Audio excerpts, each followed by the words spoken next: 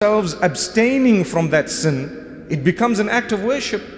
Abstention from prohibition is an act of worship. It pleases Allah subhanahu wa ta'ala. So if I were to stay away from adultery, from gambling, from smoking, from drugs, from various other sins, it would automatically be an act of worship and closeness to Allah subhanahu wa ta'ala. And the further I engage in these items, the more distant I become from Allah subhanahu wa ta'ala.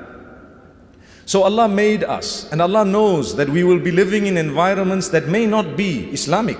We will be living in an environment perhaps where sin will be so easy to commit.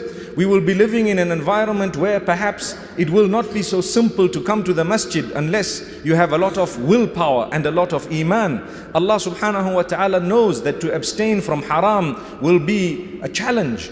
Allah knows that we will be living across the entire globe, Muslim lands, non-Muslim lands, and so on. He knows that you and I will exist and are existing, and He knows who is to come after us. So He has set a plan, and that plan is in order to help us pull through in a way that we earn Jannah. May Allah grant us Jannah. Ameen.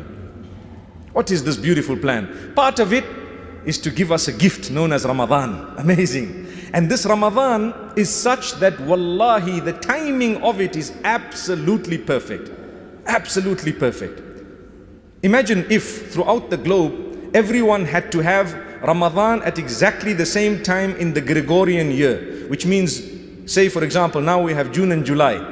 Throughout the life of an individual where you are living, it's always in June and July. It won't be fair, because sometimes you will have a cold fast, sometimes a fast in the heat, sometimes a long one, sometimes a short one. The people in the UK are literally struggling at the moment, achieving a greater reward for their dedication for fasting 18 to 20 hours right now, but they will be smiling all the way when their fast is only about 6 to 8 hours. Sometime 30 years down the line perhaps. May Allah subhanahu wa ta'ala grant us an understanding. Look at how fair Allah is. Look at how balanced He is. So you will taste a long fast, a short fast, one in summer, one in winter, and it keeps on moving 10 days up every single year. That is the disparity between the lunar and the solar calendars. May Allah subhanahu wa ta'ala help us understand His justice. Similarly, can you imagine a Ramadan that happened to have been less than 30 days, 29 days? Less. Say Ramadan was 1 week. Just as we are rolling in and warming up, it's over.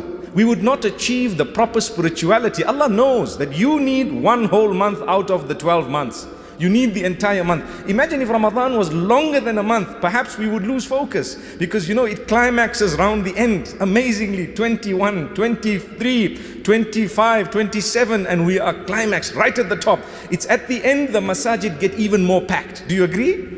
Subhanallah, that's the power of Allah. But if we had 2 months, one wonders, perhaps a month later people would start losing focus, and one wonders whether that dedication to the Quran would actually be there. Amazing, you have 30 juz of the Quran and you have 29 to 30 days of Ramadan. Amazing how Allah has married all this, matched it in such a beautiful way for us who are His worshippers.